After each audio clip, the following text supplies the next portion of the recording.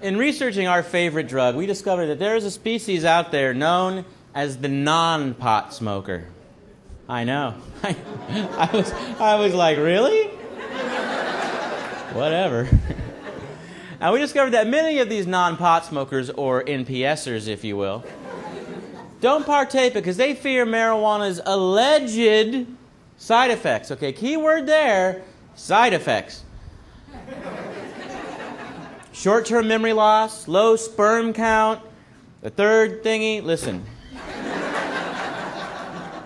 What is so great about remembering stuff? I can't think of a thing. I mean, if it's such a great memory, wouldn't it be a long-termer? You know?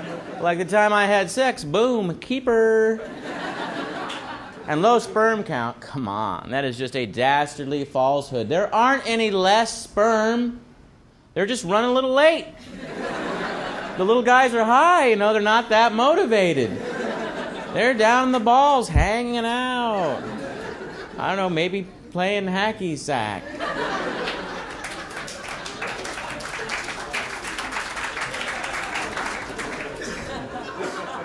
I mistakenly left a baggie of pot in my jacket one time when I dropped it off at the dry cleaners.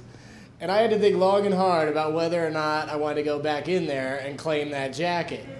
But it was really good weed.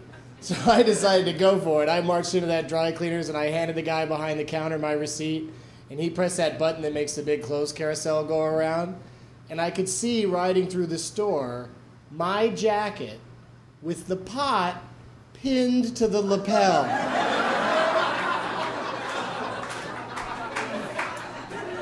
It was like my jacket was going to a pot prom.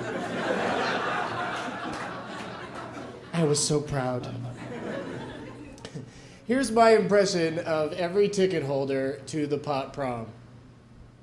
Dude, the pot prom was yesterday.